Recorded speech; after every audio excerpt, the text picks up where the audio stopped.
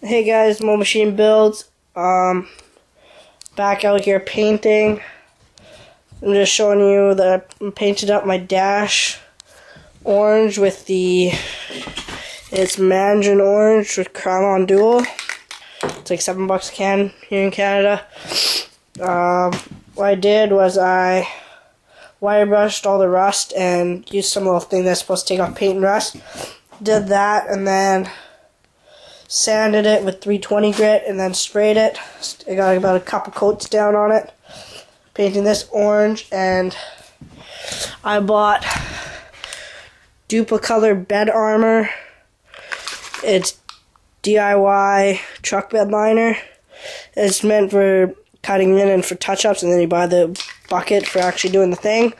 But it's textured, right? It's got texture. If you're in Canada, I don't know what the price is in America.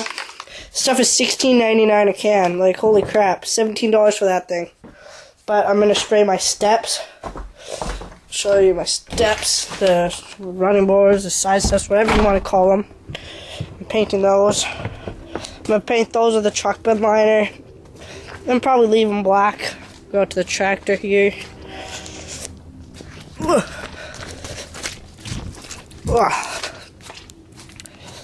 I got my steps in the water just soaking the mud because my hose isn't connected.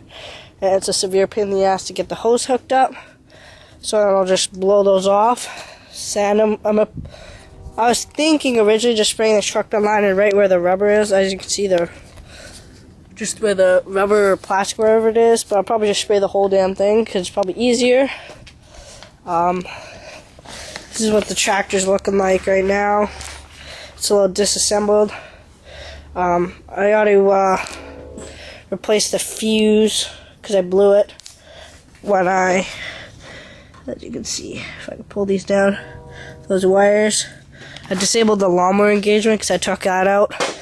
I don't know how the hell to get this off of. If you guys know how, love a link to a video or told how the hell to get it off, because I think the only way to get it off is start hacking away at things.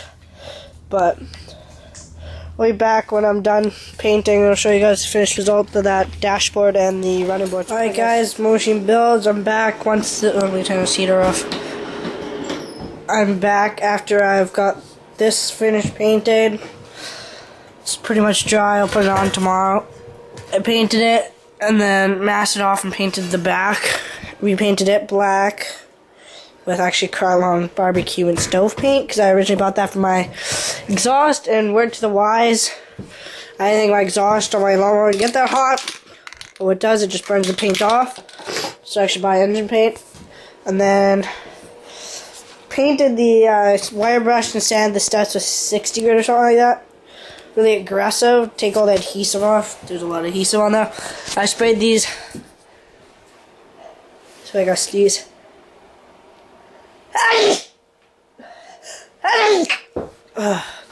Sorry. I painted these last night. You can see how it's all still wet. How I put it on way too thick, but it's kind of, but it's definitely textured. It's just really wet still. I put it on really thick because I kind of thought it did. It came out like spackle kind of deal. It was really, and it was blotchy, so I don't think it was hot enough. I shook it for like 2 minutes, right? Shook it every which way. So if you're gonna do this, I would advise doing it somewhere that you don't care about the floor because it goes everywhere. And do it somewhere it's really warm, like this heater isn't cutting it. Let's see. Oh, a little teaser. What's that? Whoa, what's that? I'll make a video of that after. But I'm gonna let these dry probably at least 2-3 days. And that's pretty much done. I'm gonna bolt it back on. So there's a lot of blabbing, but that's what it looks like finished. This is what looks pretty nice with 2-3 coats of orange on it. And then the running boards. So bye guys, that ends the video of more painting on the tractor. Bye.